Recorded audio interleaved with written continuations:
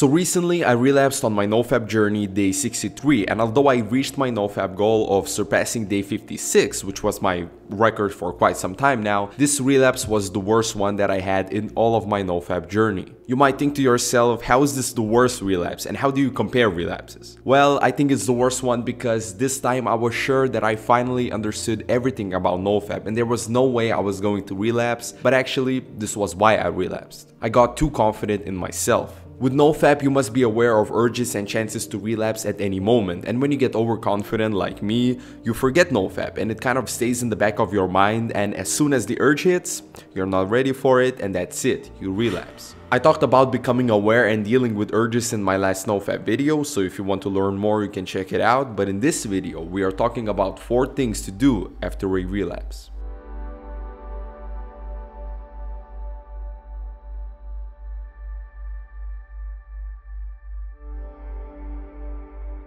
Let's imagine that you relapsed recently and after getting mad at yourself you search for some NoFap motivation and advice, so you find this video. Or maybe it's not an imaginary situation and you actually came across my video in these circumstances. Well, the very first thing you should do now is to not let yourself get caught in the chaser effect.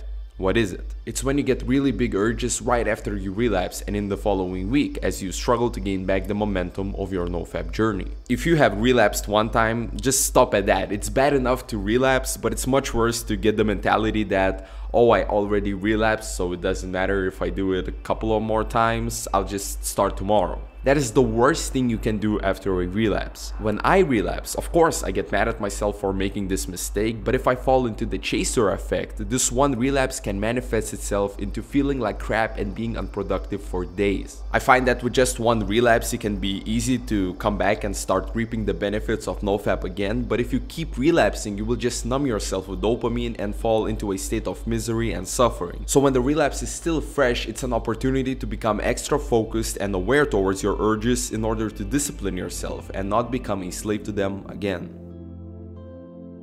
You probably know who Jordan Peterson is and you've probably heard his famous saying, clean your room. Essentially what it means is to get your life in order. When you relapse you find yourself in chaos, so how do you get back from it? Well, you try to get your life in order again by doing small steps like cleaning your room. Physically cleaning your surroundings can help you gain momentum and get back from a relapse, as when your environment is clean, your mind becomes clearer. It gives you a fresh start and a feeling that you've left your old self who relapsed back in that chaos and your new self established in disorder.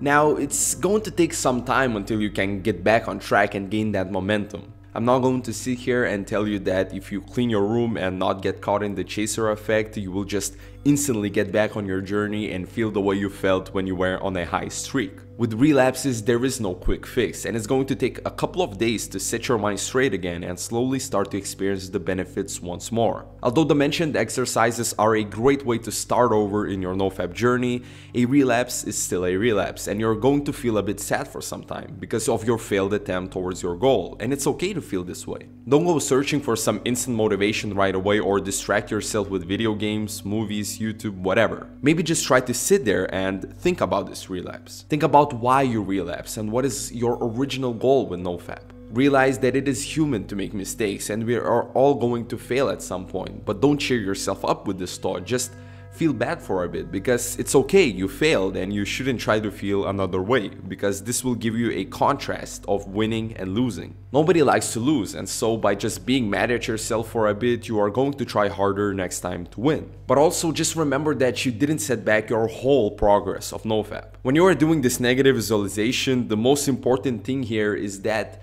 you learn from it and you learn from this state of being a bit mad at yourself for failing. If you just take this dark moment and use it as a way to justify to PMO a few more times as the chaser effect kicks in, you are doing it wrong. You haven't set back your whole progress as you still made progress even if you relapsed. The NoFap journey is called a journey because it's not some destination to arrive at. That's the point. It's about the cycle of going further and further and then maybe relapsing in order to learn and go again.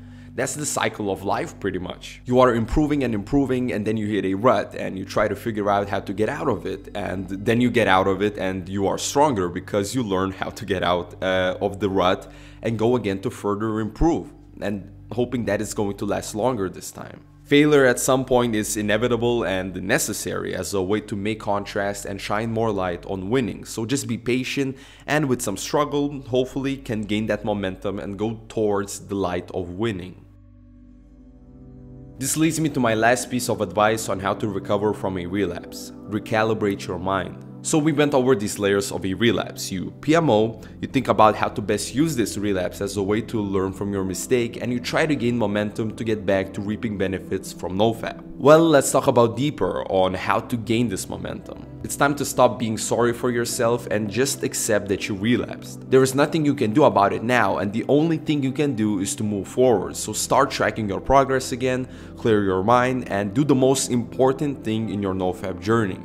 Remember your true reason for doing NoFap. I mentioned this in pretty much all of my NoFap videos, but it's okay because it's the most important thing, and I want you guys to know how necessary this is to your journey. Without a reason, you will not get on high streaks, or more preferably get healed whilst on NoFap. You will just keep looking at it as a self-improvement challenge without going in deeper and truly realizing how much NoFap can contribute to your lifestyle. Your relapses will be more frequent, and you might give up on NoFap entirely one day and fall into your old habits. Don't let this happen, and right now as you're watching this video, think about why you are doing NoFap. You can even write it as a comment down below on this video and share it with the rest of us, or you can just write it down for yourself and keep it as a reminder to look at when you are having an urge. I'm really sorry that I have to keep repeating myself about this in every video, and you guys are probably tired of it, but I just want to let everybody know exactly what is the most important thing to do.